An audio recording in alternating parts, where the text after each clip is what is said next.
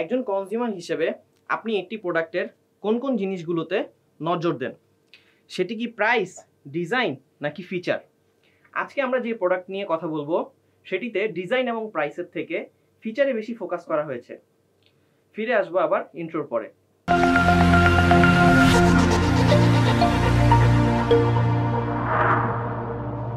আসসালামু আলাইকুম, আমি মোহাম্মদ আবদুল্লাহ। স্বাগতম জানাচ্ছি গ্লোবাল ব্র্যান্ড প্রাইভেট লিমিটেডের পক্ষ থেকে। আজকে আমরা একটি রাউটার নিয়ে কথা বলবো। রাউটারটি ASUS RTAX89X। এটি একটি 12 stream wifi 6 dual band router. এখন আমরা রাউটারটির আনবক্সিং দেখে নিব।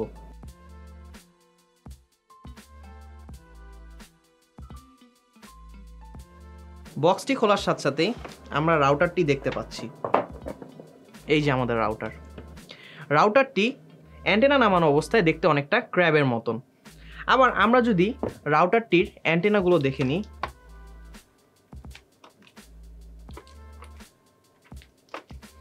এখন দেখতে এটি অনেকটা এলিয়েন স্পেসশিপের মতো।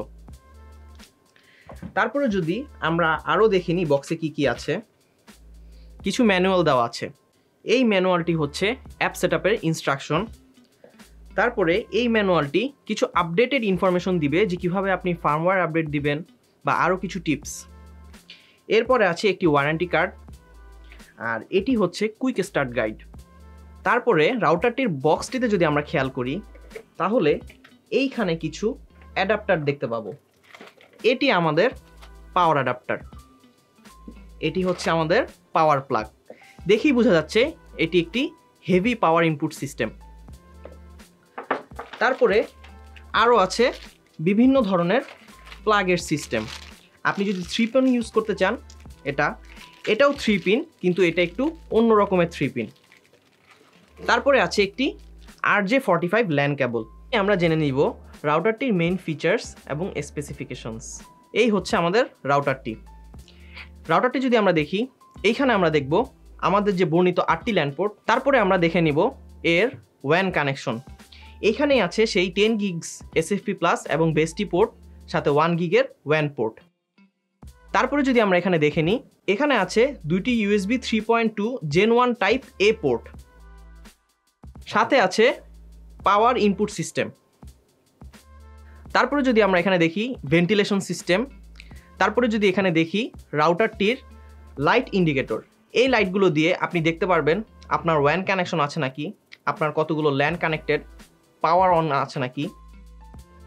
তারপরে যদি আমরা এখানে আসি, এখানে দেখতে পাবো WPS বাটন, রিসেট বাটন এবং ওয়াইফাই অন অফ সিস্টেমের জন্য বাটন।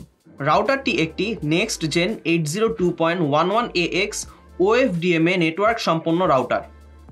এর 64 bit 2.2 GHz quad core processor কোনো পিসি প্রসেসরের থেকেও অনেক স্ট্রং।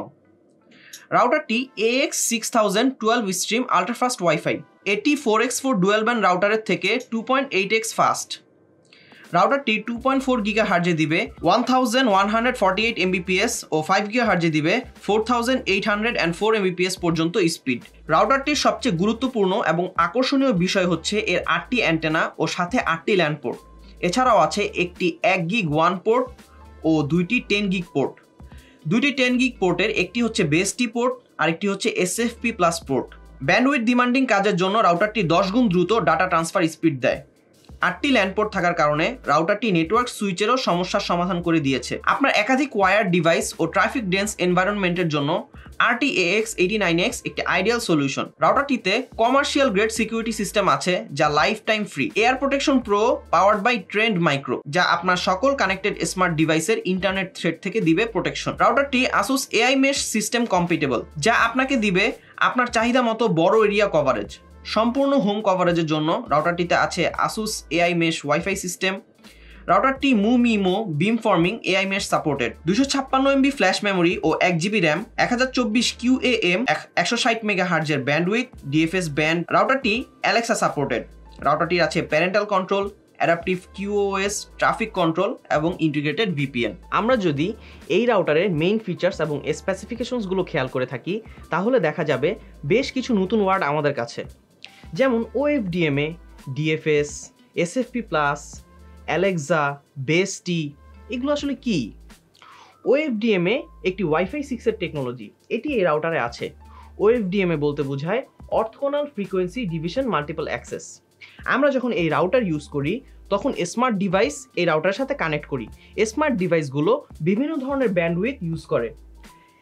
OFDMA এই ব্যান্ডউইথগুলো সাইমালটেনিয়াসলি সার্ভ করতে অ্যালো করে। তারপরে যদি আমরা DFS এ চলে যাই, তা হচ্ছে ডাইনামিক ফ্রিকোয়েন্সি সিলেকশন। এই রাউটারটি একটি 5 গিগাহার্টজের রাউটার। 5 গিগাহার্টজ শুধুমাত্র রাউটারে ইউজ হয় না, আপনি জেনে থাকবেন 5 gigahertz band military radar, weather radar এগুলোতেও use হয়।